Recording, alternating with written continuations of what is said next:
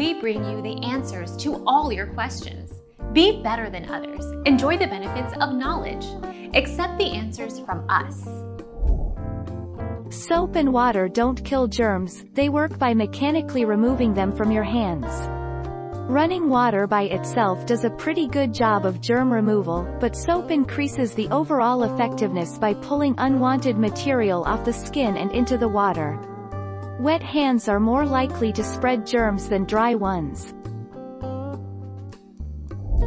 Our mission is to provide accurate answers. We think without knowledge, it is impossible to live a balanced life. Be competent, be skillful. Thank you for watching. Don't forget to subscribe and hit the bell notification.